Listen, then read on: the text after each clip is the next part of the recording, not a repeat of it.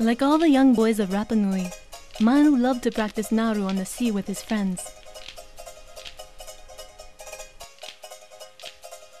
He also loved to dive beneath the waves to watch the fish and sea animals.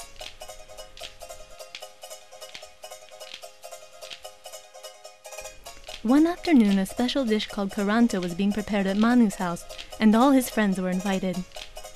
On the way, they spoke with their neighbors asking for chickens, as is custom on the island. An old man who had many birds refused to give them any. Continuing on their way, Manu and his friends went to the house of an old woman with a large hen house and asked for some birds. But she also refused and sent them away. Manu went to ask the help of MATA-KO-IRO, a clever thief with a great sense of humor. After thinking for a few seconds, he elaborated a simple plan. First, he placed a basket inside the door of the hen house, and when the old man shut the birds in, one by one, they were trapped. Then, they went to see the old woman, and Manu shouted, "It is a god who comes for your chickens! It is a great honor for you!"